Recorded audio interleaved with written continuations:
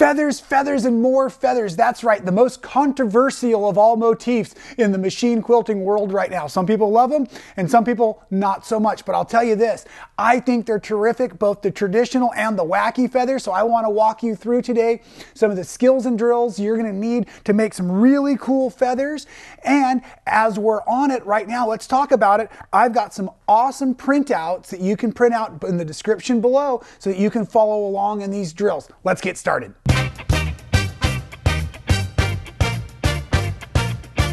Now, before we dive into the feathers, I want to point out real quick, with all free motion machine quilting, you might have some skip stitches, some broken threads, some shredded threads, some broken needles. Happens to all of us. We've got a really cool quick tip for you here at Man Sewing. It's another video. We have a link down in the description below as well.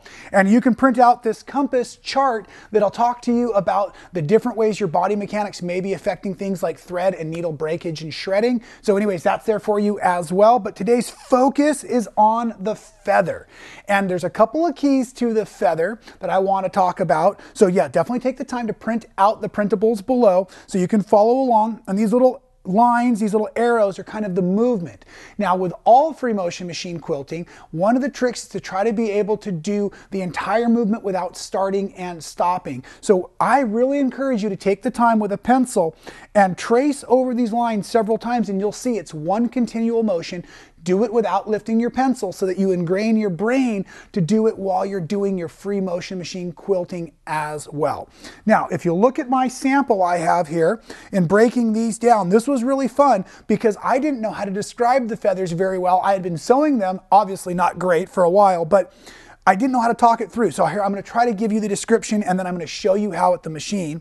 Don't worry about this yellow thread right here. This yellow thread is just an example of what happens if you start free motion machine quilting and your presser foot is in the up position. So this is the back of the project. This yellow thread was from the needle, and that's no tension whatsoever versus bad tension. So I just wanted to point that out to you. I put that there on purpose so you would know what to look for if you were having issues with that. It's not a problem with your machine. You just need to rethread and start fresh. Now, with our feathers, what we're going to do is we're going to start in one spot. We're going to build a spine up and back down, and then we're just going to echo around the spine. One of the keys, and we're starting with a basic feather, I want to point this out right now. This is a heart shape, a half heart here, and here's the other half of a heart, because when we're doing feathers, we want to be able to try to duplicate what we do on one side, and that'll be natural, on the other side, and not all of us have an easy time translating that symmetry. So I'm going to slide the quilt out of the way here.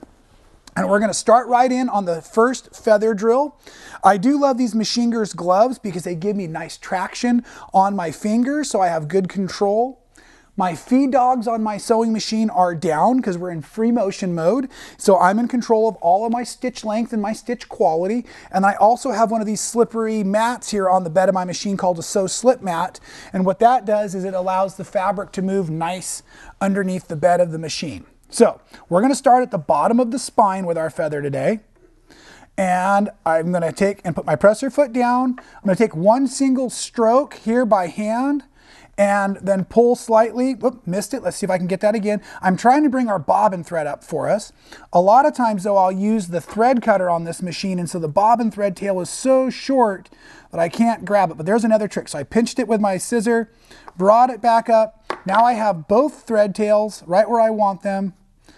I'm going to go ahead and lower the presser foot, take a few stitches in place just to lock that in, and then we're going to begin traveling up the spine. So I'm just going to do kind of a gradual meandering motion, and right now I do not want to stop in the arc if at all possible. I can stop up here at the tip, but it's hard if I start or stop somewhere along this angle to keep it really consistent looking. Cut those threads out of the way. I'm up at the top of the spine right now, so I'm going to come back down. And I like to start skinny and kind of make that tunnel a little wider as it goes down to the base. And for this feather, I am not going to seal off this bottom yet. We can later, but I'm not going to do it yet. And now I'm going to start coming up, creating those half hearts. So I'm on the pointy part of the heart going to the bubble. So pointy, up to the bubble, and stop, and then pointy, up to the bubble. And I'm just going to do this shape all the way up the spine. If I start touching the spine, I want to keep touching the spine.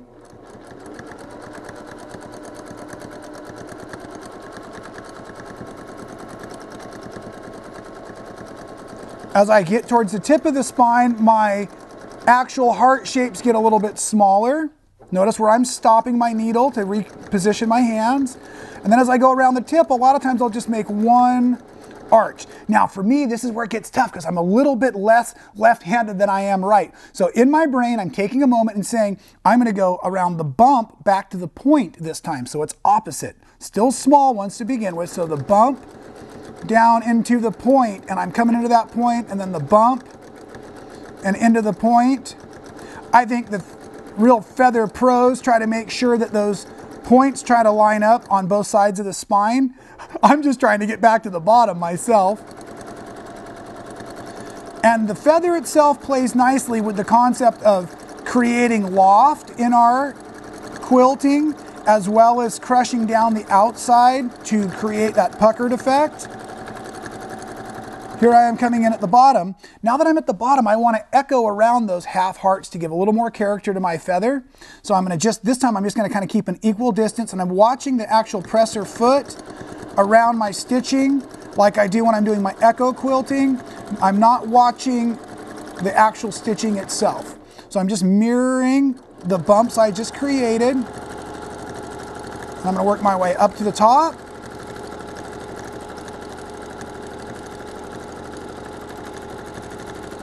And back down.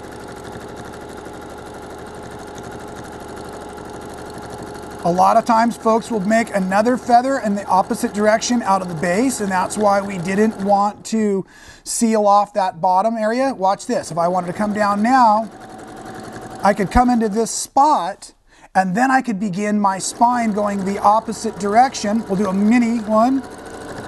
Come back down. And the whole process starts over again. Let me show you here on the Beast, our sampler quilt we've been playing with for a while. I'm hoping you can see all of this feather. It's a very simple, basic feather with a little extra, a diamond up there just to make it kind of skateboarder-esque or radical if you ask me, right? So again, I just came up one side, back down, and the other. And that is a real simple way to construct the feather themselves. Now, let me cut this thread real quick and let's talk about something fun we can do with these feathers, right? Or I should say it's all fun, but something else we can do with these feathers. Now, another one of the drills that is in those printables below is this one right here. And if you look at it, what it really is helping us do is it's helping us mask and mirror more of the pointy swirls back and forth as we go. And I'm going to show you how to stitch this one, but you'll just notice that it's a little bit more radical in a couple different ways. The spine is skinny, thick, skinny again. That adds a little bit more creativity, I think. And then the swirls get pretty aggressive, and we can do a lot with that. Once we can get creative on the fly with our feathers, then we can get into things like this. Same feather design. I put a crazy little sunflower at the top. And then, as I was saying earlier, the key to some of the feathers is doing some stippling or some microfill around the outside of the feather to create the loft in the feather itself. So now, let's come back in here, and we're going to do a radical feather. And I'm doing this live, so we're hoping it goes well. I'm nervous. I'm sweating bullets right now. Now, let's bring that thread back up. I did use that thread cutter, so we'll see if we can get a hold of that little bobbin tail. Nope, I lost it, but here's the other trick. All you have to do if you're using thread cutters is just drop a few stitches. That tied it in. And now we're going to start up our spine again.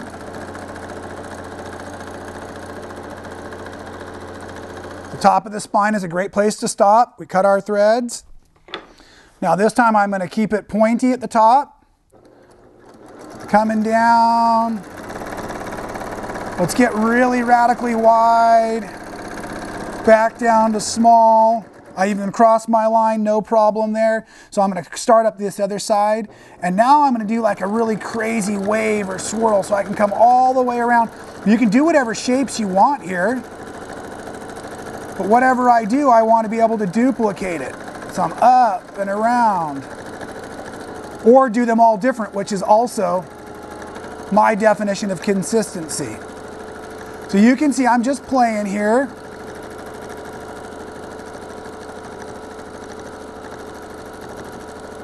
Not all feathers have to look like feathers. This one I'm coming around the top, so who knows what I'm gonna do. Let's put another spike on it. There we go. Now here's the key though. This is what I want to work on. I want to work on coming back around. So my eyes are looking at this tip and I'm thinking to myself, I'm going to come the opposite direction around. You can see where that stop wasn't the best there. Back around, and then once I get that motion, I'm actually almost watching the other side of the feather to help me keep on target.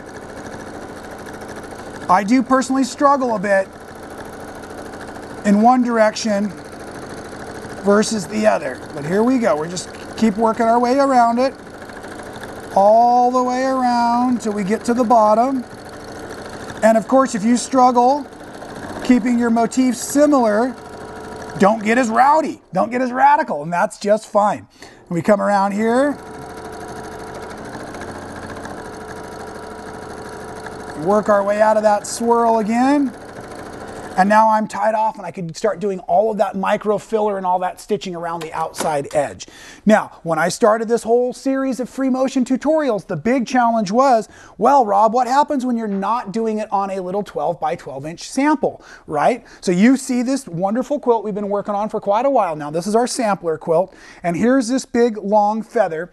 And I've been sewing on the other tutorials to the point where if you saw me marking this one out for motifs, I had marked a feather in here. So it is time for me to go ahead and pop these safety pins out. I've quilted up to that point, so I'm not worried about the basting any longer.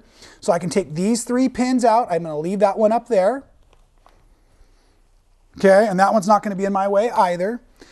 And now for this, what I want to do, I'm on the edge, so I don't have to worry about rolling the quilt in the bicycle clips or anything, but watch all of this movement around the rest of the table. I am literally picking up the quilt. This is what we call the fluff and stuff.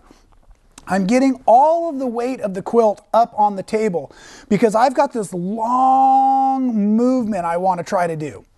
I'm actually, even though when I'm thinking about my spines, I'm also often thinking up and back down. The movement of this quilt, it's going to be easier if I think side to side. So I'm actually positioning myself in here and I'm checking the weight of the quilt right now to make sure that I can move freely without any hang-ups while I'm doing it, okay? I'm going to do one long feather on this. I want to get nice and comfortable so I can really see what I'm doing because this is the real deal, ladies and gentlemen. And I'm going to start by setting that first stitch kind of in the middle of the area because I want to have plenty of room on both sides to create the feather. Presser foot down, locking in that thread, and now I'm going to slowly begin my way along the spine. If I need to stop to reposition my hands, with a big quilt, what I don't want to do is jerk the quilt around when I start up again because we're going to see a big whammy stitch that'll show that we moved. So I'm not pulling too tight on the next stitch. And now my hands are secure and I'm coming out. I'll have to do the same again, watching the corners here. Oh. Well, I'm going to leave that. That was that whammy stitch I was talking about right there. It happened. And that's okay. I'll show you how to fix it here in a second. I want my feather to come around this corner, so I have to do a little bit more planning. And I'm coming around here, loosen that fabric so you don't get the whammy stitch. Whoa. Hit the gas. And here we go at our stop point. Now from here, we're going to come back down the spine. I'm going to keep it skinny for quite a while, if at all possible. I'm actually doing echo quilting right now, so I'm just watching the edge of my foot. You can probably see the stitches in the window of the presser foot as I come along.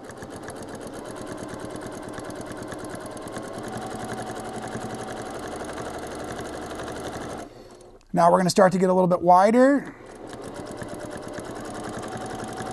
Give our spine a little character. So now the first stitch is on the outside of the presser foot. This is going to be one ginormous feather. I might have to come back season 15 or something to finish this one.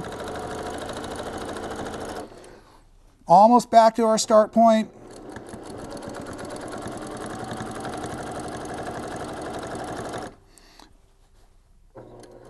And I'm going to stay really wide because that was just what started happening with my project.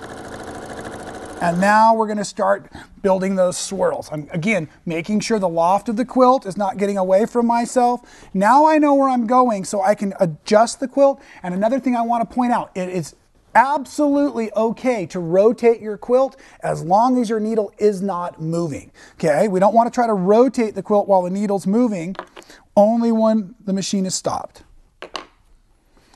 Okay, so here we're going to go start following that spine back up, and because it's such a big feather, I'm going to do my basic heart shape again. So I'm at the tip going up to the bump, and this time I'm going to try to leave a little bit of a gap at the spine so I'm not touching the spine, and I'm also trying to confine myself within the stitching that was already created in the seam allowance of where the light gray and the dark gray fabrics are meeting. We're just going to slowly work our way up. It's very easy to stop at the points of our hearts to reload our hands and adjust what's going on.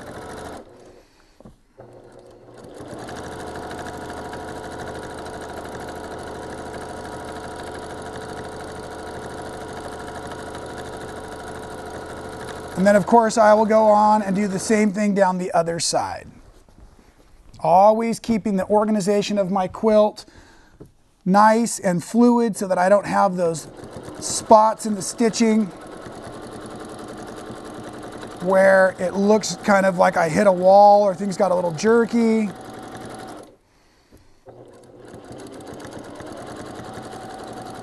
And if you're enjoying this feather tutorial, I would like to encourage you to check out some of our other tutorials if you haven't already seen them. We're calling them the Skills and Drills sets. And we're going to walk you through a lot of different motifs.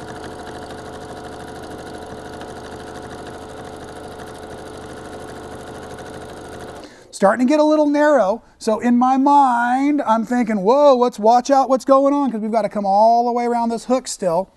So I'm going to start to open up my hearts a little bit.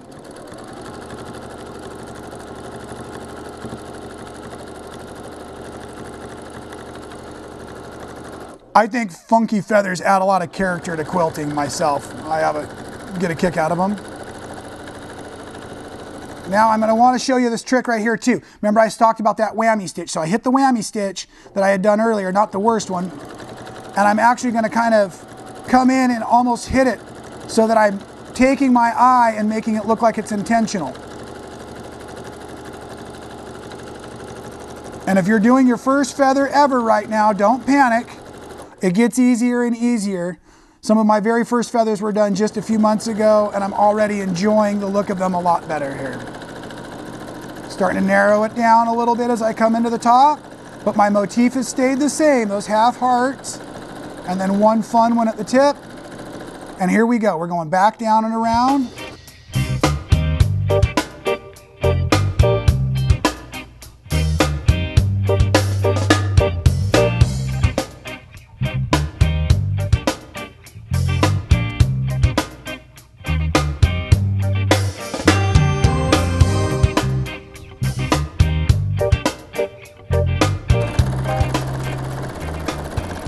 Okay, now I want to point out, earlier I did not pull this pin, but I'm getting really close to my presser foot. So I want to take the time right now, pop this out of here. Obviously it's well secured because I've already put that stitching in. And now I'm going to finish that last heart shape, or half heart shape, into my mix here. If I want to come up and make it look like it touched, no problem. Now I'm going to begin my echoing. And I'm just going to simply go up and follow all of those bumps all the way up and around and back down. But I just wanted to show you how easy it can be, even on a very large, look at this thing, very large quilt. If you just look at it one section at a time, get your quilt organized, get your body mechanics just right, and do what you're good at already and enjoy the quilting process. So we love that you've enjoyed all of this series here at Man Sewing. We have had a blast putting this quilt together. In the comments below, I would like to know what questions you still have about free motion machine quilting. I know you're waiting for some machine maintenance videos out there. We're working on those as well. So let's keep these specific on motifs and stitches and tension, and I'll do my best to get all your questions answered right here at Man Sewing.